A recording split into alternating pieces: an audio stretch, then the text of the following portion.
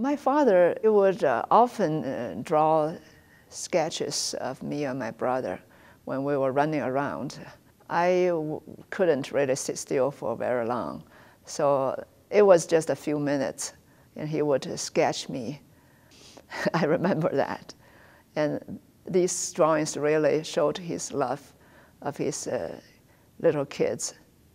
He would teach us to do calligraphy, and that was my first art lesson, me and my brother. That really developed our love of art, appreciating art.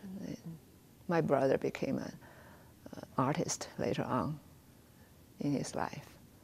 I started drawing also for a number of years, but later on I studied the piano. But I loved art, and that was from my father.